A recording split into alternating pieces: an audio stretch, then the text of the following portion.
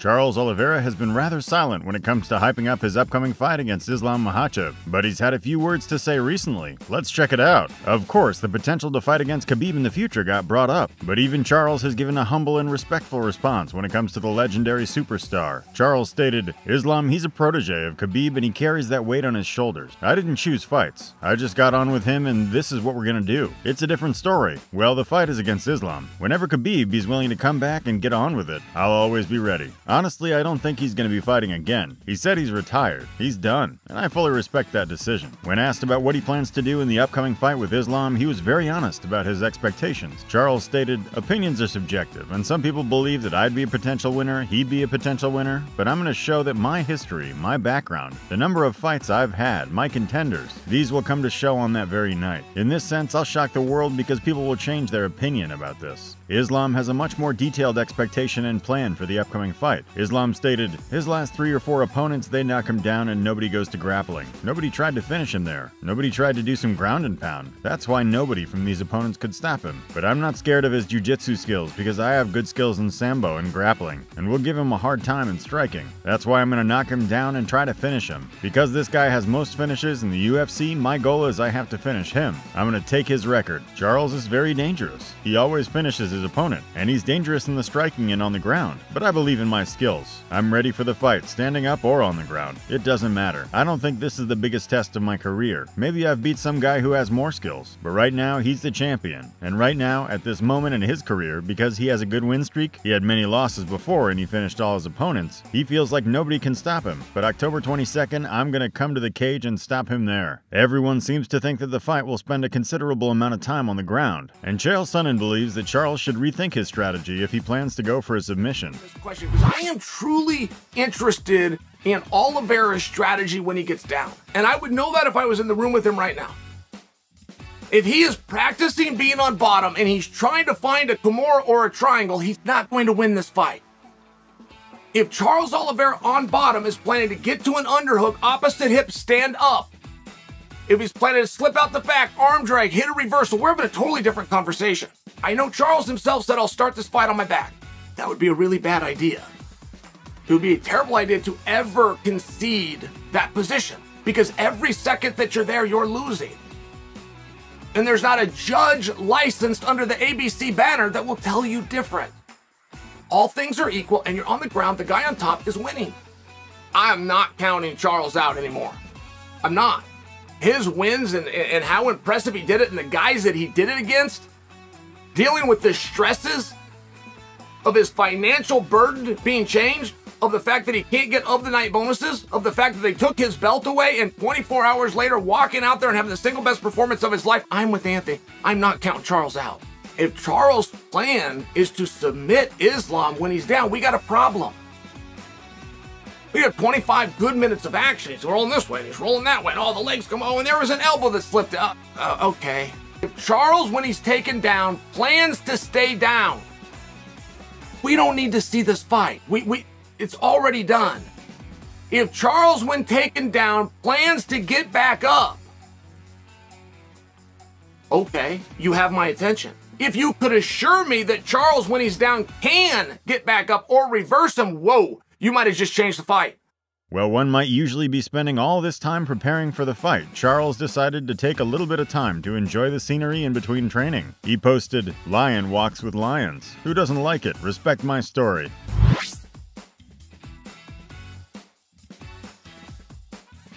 Oddly enough, Islam is the one that's getting the advice and warnings from fellow fighters. Henry Cejudo even stated, "If there's anybody that could beat Charles Oliveira, his name is Islam Makhachev, because he has that one solid style. Same reason why I beat Demetrius Johnson. My wrestling overwhelmed whatever it is he was bringing to the table. And wrestling can be your safety net. One solid base like wrestling could probably neutralize anything that martial arts can bring to the table." Someone who loves to put his 2 cents in is none other than commentator Joe Rogan. When Charles Oliveira fights, even though he's the champion, he fights like a berserker. He puts himself in danger. Like, he doesn't fight safe. He doesn't fight to try to outpoint you. He doesn't fight tactically, like where he's trying to get the least amount of damage, and and drag you into deep water, and then strategically try to take you out the 4th and 5th round. No, from the moment the first bell rings, he's coming at you, guns blazing. Yeah. That dude's a bad motherfucker. Yeah. Islam's he's for real. That grappling is serious, because that kid Drew Dober is very good. For him to handle Drew Dober that way, I was super impressed. It's an amazing. So many questions, and Oliveira has never fought a grappler like Islam. No. But Islam's never fought a guy who can submit people like Oliveira. Yeah. Oliveira fucks everybody up.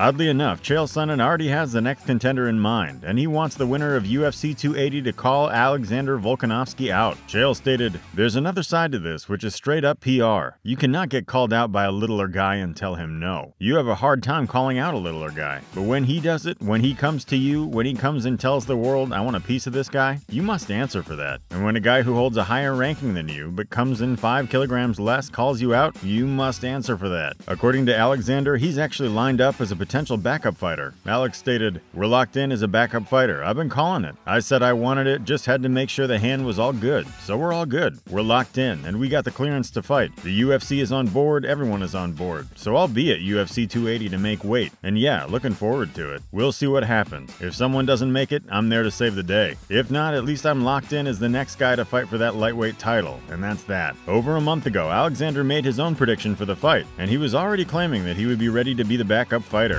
When I look at that fight, stylistically, as a person that thinks like, how do I think it's going to go? I think Islam will get the job done. You know what I mean? Then you talk about who would you rather fight and things like that. Look, I'm the type of guy that I'll fight anyone. I just want to fight for that belt. I want to go for that title. What's more likely for me? I'll be honest. With someone like Charles, I think he defends pretty quickly. Along the lines, I want to get back in. I'm actually thinking, believe it or not, I'm thinking of, because I'm still training, of being, if they need a backup fighter. Oh wow! I'm going to be the guy. I'm going to be the guy that's going to be there. Yes, I'm so already you'll talking be in to Abu guys Dhabi. saying, hey, You're going to be in Abu Dhabi. I'm telling them I want to be there. I'll be the backup. I'm going to be fit enough. I'm going to get enough of the camp to stay in good enough fitness, and I'll do it. Once again, though, Joe Rogan is Charles' biggest supporter in the matter. 55, 45, 35, you can't be champ. You have to be able to wrestle. You have to. Or you have to be like Oliveira. Like, good luck, take me down. I'll strangle you off my back. That's why, dude, everyone's counting him out against Makhachev. I don't know about that. You can't count because down there, he loves it down there. Anyone. Oliveira's, something happened to him, and if you that's a great example of judging a guy by his losses. Because if you look at his losses to Cub Swanson, if you look at his losses to Paul Felder, you're like, there's no way this guy's going to be the best in the world. He had some quit in. Something happened. And I think they say that it's the birth of his daughter. Really? That when his kid was born, he just changed everything. And he became like just this ferocious savage assassin in there, man. Charles doesn't seem bothered by his upcoming fight at all, but one has to wonder if he's going to take Islam serious as an opponent. Thanks for watching. Don't forget to like and subscribe for more crazy fight news and updates.